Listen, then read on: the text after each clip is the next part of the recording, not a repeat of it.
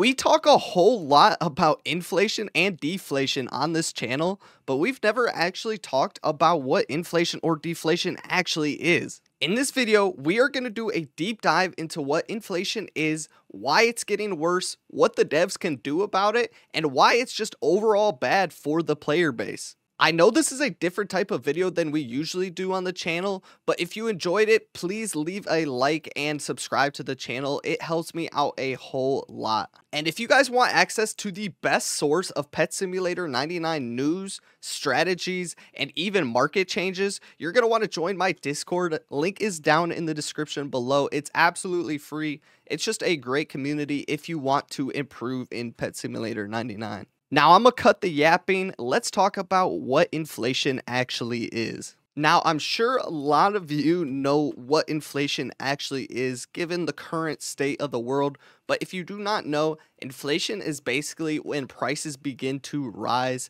as the currency becomes less valuable. So in our case, in Pet Simulator 99, the currency would be diamonds. So in the actual economy, we measure inflation by looking at the price of essential products, basically. So we will look at the prices of food, prices of housing, prices of education, of gas. Basically, everyday things and things that people need are measured and tracked over time to measure basically how those prices change. And in Pet Simulator, inflation is measured a little differently because obviously we don't have essentials. But basically what we use to measure the economy in the game is the most commonly traded items, such as the huge happy computer, the huge happy rock, and then we also keep track of other commonly traded items like the superhero eggs, even like stuff like the charm stones. Now the item market is measured a little differently compared to the exclusive eggs, the pets, and the exclusive enchants, but we'll talk about that in a minute. But in short, the reason why the items market doesn't quite reflect how we measure the eggs and the huges is because the amount of these drops that we get changes pretty much every update. So a lot of the prices for these things depends on how much drops people are getting and how good the enchants are. So for example, people are getting a ton of drops nowadays because the meta is to use the chest mimic and the boss chest mimic, which just give a ton of drops overall. So that's why the prices of all of these commonly dropped items have pretty much plummeted in the past few months. Meanwhile, the prices of huges have gone pretty much straight up. So it's pretty opposite there.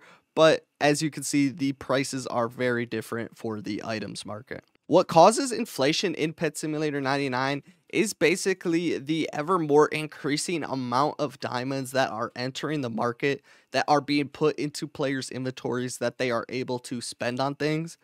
So basically, as people get more and more diamonds from grinding and other avenues that we'll talk about in a little bit, they are able to spend more and more on stuff like huges, which are pretty essential to everyday grinding, and pretty much everybody in the game wants huges, so that's why the prices of these have been going up, as well as stuff like the exclusive eggs and even these rare enchants. For example, if everybody in the game was given 1,000,000,000 diamonds to spend on whatever they want, all of the general prices in the market would begin to skyrocket because everybody would be trying to buy things and they have so much currency to do so that prices would just go up. And basically that's what's happening as everybody is able to get more and more diamonds each update. Now there are quite a few ways that we do get diamonds in Pet Simulator 99, but a few of those ways to mention them are basically just breakables from grinding the final area, gift bags, so large and small gift bags, as well as the mini chests,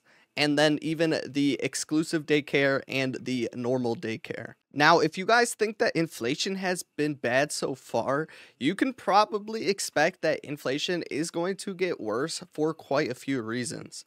The first of those reasons being that every update, we are being able to farm more and more diamonds, which is basically just pumping more diamonds into the economy.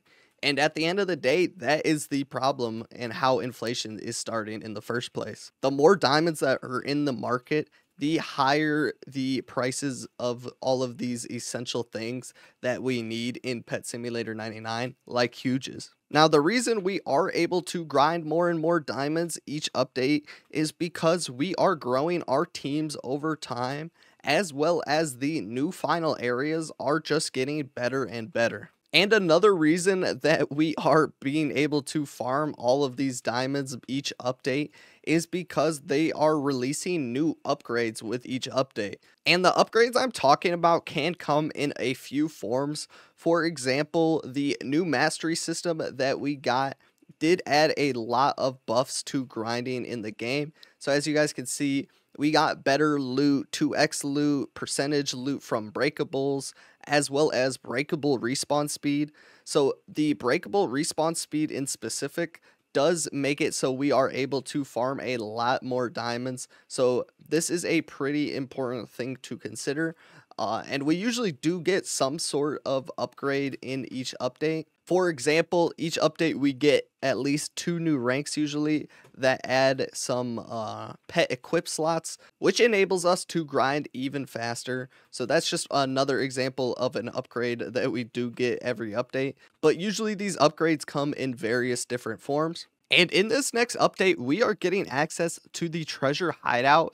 And in their tweet, as you can see on the screen here, they said that they have tons of item and diamond drop chances, which is pretty crazy. So I'm imagining this is just going to further the inflation that we are going to see. They also said in this tweet that this area is better than whatever your last area is. So that's another important thing to consider. And this is something that is going to pump more diamonds into the economy overall. Now, another important thing to mention that the devs do sometimes, which usually drives inflation pretty crazy, is when they increase the gem cap. So if you didn't know, currently you can have a max of 2 billion gems in Pet Simulator 99. So that means that even the most rare Titanics that you see are going to be selling for 2 billion max. But of course, nobody usually sells their Titanics. They are worth far more than that. But currently, that is the max amount of gems that you can have in the game. So that is the max amount that they can sell it for. So for this reason, Titanics are usually traded outside of the game, usually in Discord servers. So if Big Games decides that they want to increase the gem cap in this new update, which honestly, I wouldn't be surprised if they did, because it has been a while since we did see that upgrade from the 1 billion to 2 billion gems. So I could imagine we would see something like 4 billion or even 5 billion gems as the new cap, because that is kind of closer to the actual prices of Titanics, but they are actually even more than that. But that's a topic for another time, just something to mention. Now, if we do end up seeing a gem cap increase in Update 8, it is probably likely that we will see massive inflation or even hyperinflation in this new update. Now, I know a lot of you are probably wondering why inflation is so bad, because if we are all making that much more diamonds, shouldn't we be able to afford these new prices for stuff like huges? Now, if you were thinking this, you actually would not be wrong at all, because experienced traders often are making tons of diamonds during these inflation periods. And if you want to find out how to do that, join my Discord, because we will tell you all about when deflation and inflation is happening so you can make the most of your diamonds. The problem comes with more of the newer players of the game not being able to catch up due to this inflation. Because they are not going to be able to increase how much diamonds they are making fast enough to keep up with these increasing prices. So basically, this hinders the ability for new people to start playing the game. In order for a game like Pet Simulator 99 to flourish, we need new players entering the market, because the market depends heavily on these new players. A market-centered game that doesn't have new people joining and buying and selling all of the lower tier stuff can really hinder the ability for that game to flourish. A market where everybody is incredibly rich is not fun at all to play. We need people of all levels in the market in order for it to be a fun progression overall. Now, I do get this question a lot. about people asking what the devs can actually do to stop inflation. Now, there actually is a clear solution to this problem of inflation, and that's what we call a diamond sink. A diamond sink in Pet Simulator 99 is something where players can spend their diamonds or their currency on stuff that is not going to be circulated back into the economy. So this basically means that anything you are buying straight from the game itself, that is not going to another player. So for example, if I went over here and I bought this Titanic Christmas present for 31.9 million to this guy, those diamonds aren't just disappearing when I spend them. They are going directly to this guy's pockets. So that is not something that helps to stop inflation because those diamonds are still in the market. Now, an example of diamond sinks are actually these upgrades that we do get every update. So buying these pet equip slots, if I spend this 1.55 million, these diamonds are going straight into the void, straight into Preston's pockets and never to be spent. So basically, these diamonds are no longer in the economy. So this is an example of a diamond sink. And basically, this is what we need to stop inflation. Now, besides the pet equip slot upgrades and the egg opening upgrades, some other good examples of diamond sinks that we do currently have in the game now are that diamond wheel that you can spin to try to win the huge in the new world. So that's a good diamond sink because players spend, I believe it's 30,000 diamonds on each spin, and those diamonds just get completely taken out of the market, which helps to slow down inflation. As well as the mastery system was extremely good and a phenomenal diamond sink that was added to the market, because as people went to upgrade these enchants and stuff, they were spending all of these diamonds on these upgrade fees, which were basically honestly just sent out into the void and nobody saw them again. And people had to upgrade tons and tons of these enchants, which basically took a ton of diamonds out of the market. Now, on the other hand, the upgrades that we did get from these breakable masteries and the enchants masteries probably ended up offsetting those diamond sinks because they were enabling us to make more diamonds. So it's kind of hard to use that as an example. But I think you guys get the idea. Those are just things that make diamonds not circulate in the economy and take them out of the market to help stop inflation. So if the developers really wanted to stop this inflation, they could do that by implementing another diamond sink into the game that people actually want to spend their diamonds on, to essentially take those diamonds out of the market. Quite frankly, it is hard to come up with an idea that people would actually spend their diamonds on that doesn't just cause inflation by upgrading other things, basically.